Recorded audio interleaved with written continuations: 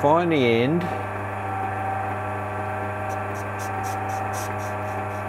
that's about there, zero that,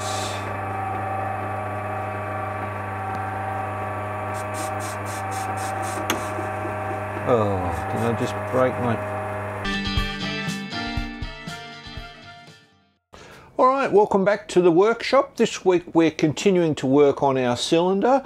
I'm going to lap the inside of the cylinder to improve the surface finish, and to do that we're going to build a shop built lap, which is this, and it's a tapered lap with an expanding mandrel in the middle that we can tighten up and use to do two things. We can use it to lap this with some diamond paste and get it nice and round, and also we can hold it in the, we can tighten it right up and spin the cylinder between centers and then machine these ends to final length and make sure they're absolutely perpendicular. When they're spinning in the lathe, they're guaranteed to be perpendicular to the axis of the cylinder. They're not guaranteed to be flat, but they're at least guaranteed to be 90 degrees, which is really all we want.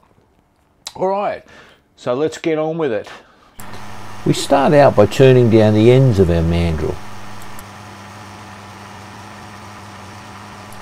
We'll need a thread at both ends, and we need to relieve a section before the thread so that we can hold the mandrel in the chuck or the vise without damaging the threads.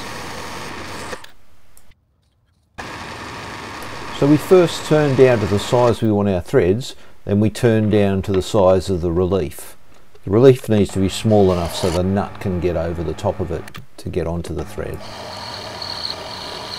At the end of each thread we also add a small relief so that when we're cutting our threads, the thread cutting tool will have somewhere to stop. I'm brushing on some lubricant called Rocoll, which helps to produce a nicer surface finish. Now we flip the part and do the same thing on the small end.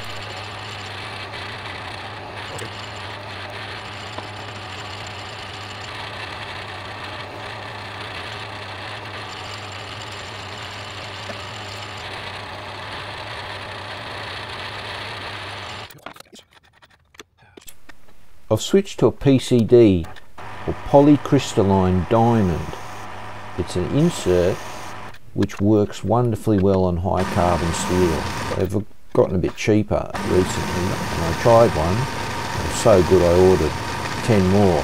This stock is 4140, which was just what I had, and it's not very well annealed, I don't think, so normal carbide does a pretty rubbish job, but these PCD inserts are just fantastic.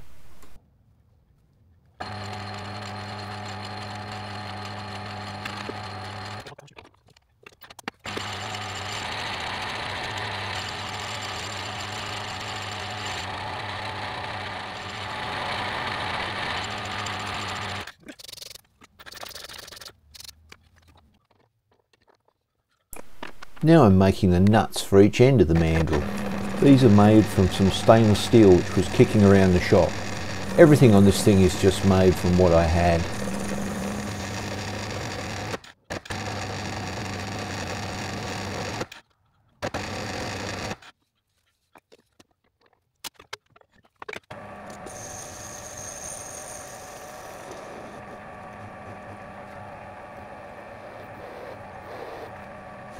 I'm cleaning up the ends, as is tradition, drilling them and then boring them to the size I need to match the threads that we machined earlier.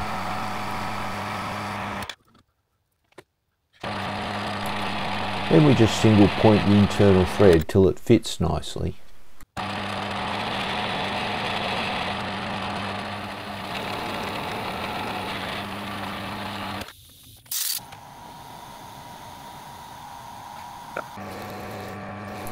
Now I'm parting off some spacers which will support the lap when we bore out its internal taper. I've put the aluminium for the lap in the chuck now, and I'm boring it out to fit the spacers.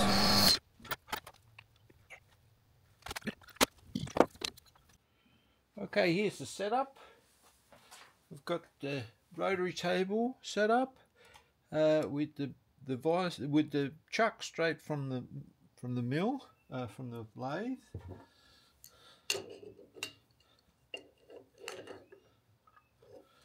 Now, this is dead centered. 0 is against the edge. We're going to go in 12 mil in that way, and we're going to cut to this end, not past the end of the chuck there. So we'll go in 10, 11.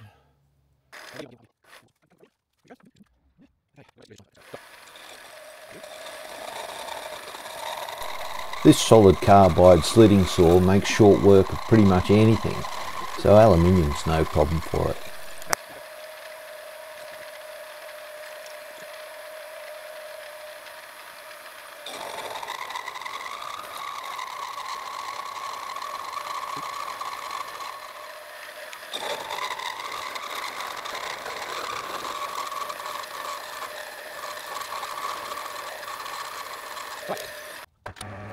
Now I'm drilling out the centre to give me room to bore out the taper.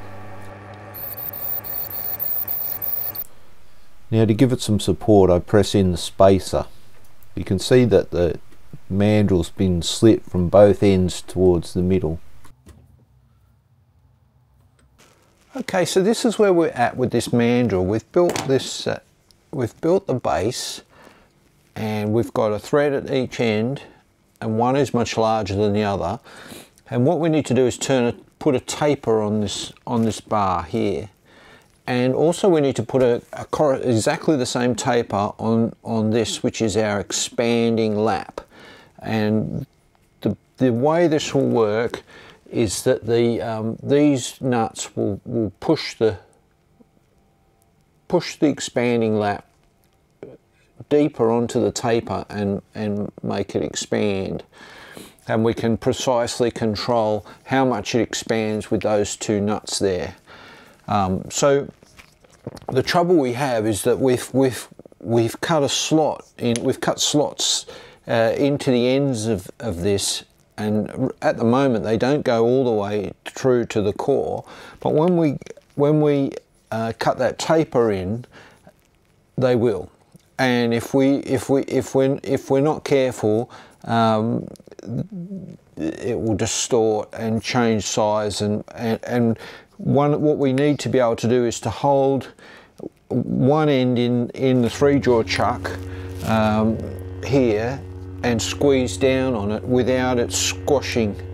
And once we take away that center core, the 3-jaw chuck will squash it because of these slots. So that's why we've machined in these rebates in the end here, and I've made these washers that fit exactly in the end, and I'll press those in, and then what I can do is I can hold this end in the 3-jaw chuck and squash down, and it will be supported by that ring, and the other end I can jam this washer in, and I'll use this hose clip to go on the end, and I'll tighten that up, and that will just stop it from vibrating or expanding or moving or whatever. It will give us more rigidity, and at the end I'll be able to knock out what's left of these washers,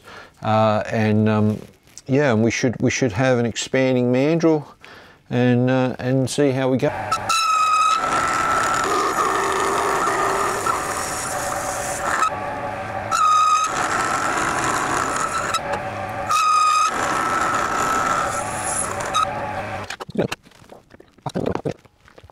Okay, we're looking pretty good.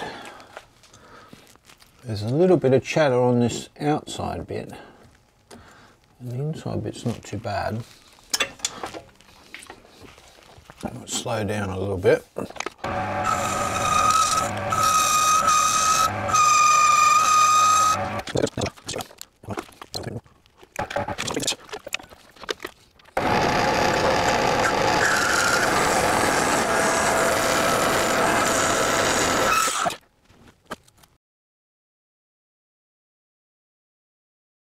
Okay, it'll help if we're not in time-lapse mode.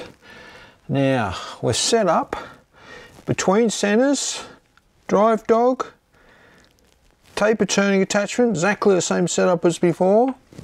So when I come out, this end is the big end, this end is the small end. We go in with the compound, we're good to go.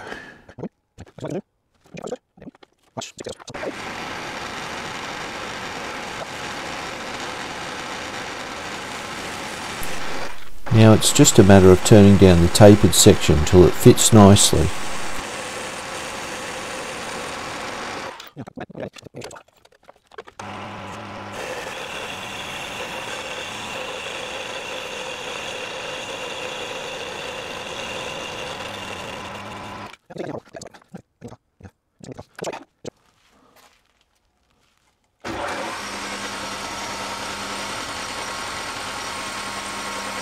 For the finishing cut, I turned the lathe up to top speed and used the PCD insert again. It's a bit better.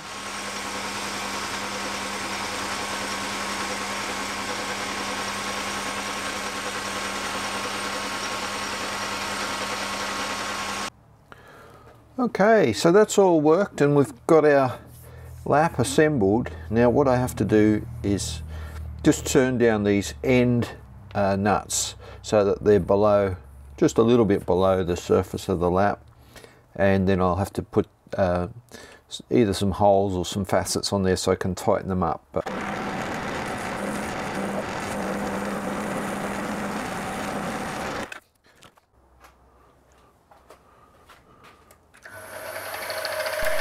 Now we add 6 holes so that we can use a Tommy bar to tighten or loosen things later on.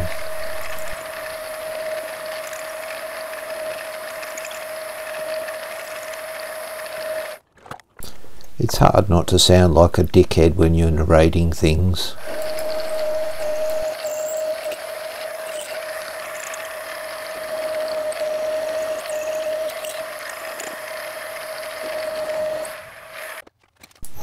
Here I'm adding some grooves using a threading tool. The purpose of the grooves is to give the abrasive lapping compound somewhere to sit so that it doesn't all get wiped off by the cylinder when we start lapping.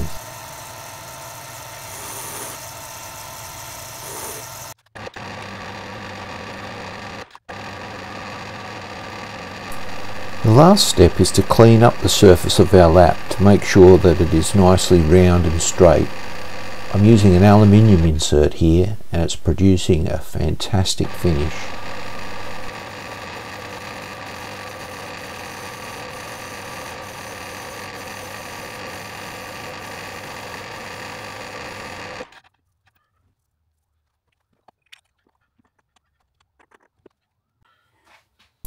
Finally, it's the moment of truth where we actually use the lap. I use a convenient piece of 1/4 inch bar to tighten things up so that it's just snug. I've put lots of diamond paste on and now it's just a matter of moving the cylinder around while the lathe slowly turns the mandrel. Notice that I've covered the lathe to protect it from the abrasive. Adding some oil helps. It's necessary to tighten things up from time to time, pushing the lap onto the cone to make it larger. Before the final stage of trimming the cylinder ends, I take another cut to make sure that the lapping hasn't upset anything and to make sure it's still concentric. Okay, we finished our lapping and now we can bring the ends of the cylinder to dimension. Now I measured the ports on the inside and this end, the end I've marked with black texture, is 22 thousandths too far down, so we're going to start by evening things up. So we'll find the end.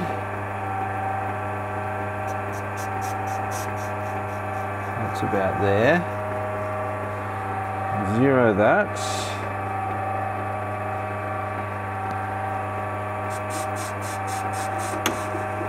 Oh, did I just break my... No. Let's go. 5. See what 5 looks like.